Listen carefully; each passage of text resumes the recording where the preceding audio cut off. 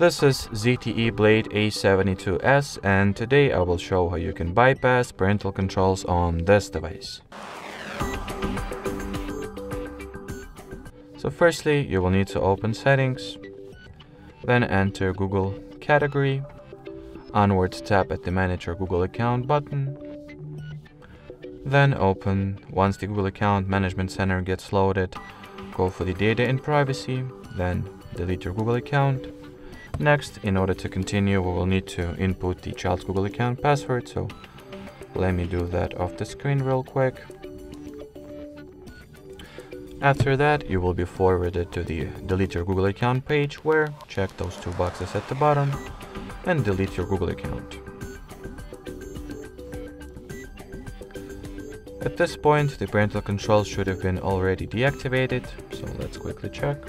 Yep, no Google account over here, and no parental controls as well. So now I gotta simply recover or restore the Google account, so I will not actually lose it and it will not be permanently deleted. So recovering the Google account is a very simple thing. Simply sign into Google app with it. Any app will do, any app from Google will do.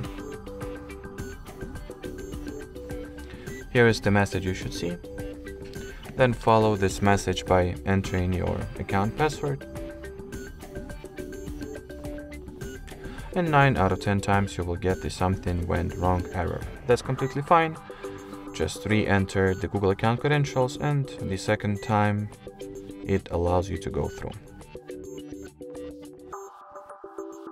So finish the sign-in or login procedure. And as you can see, the Google account was successfully recovered. It is now active again. So that will be it. Thanks for watching, and bye-bye.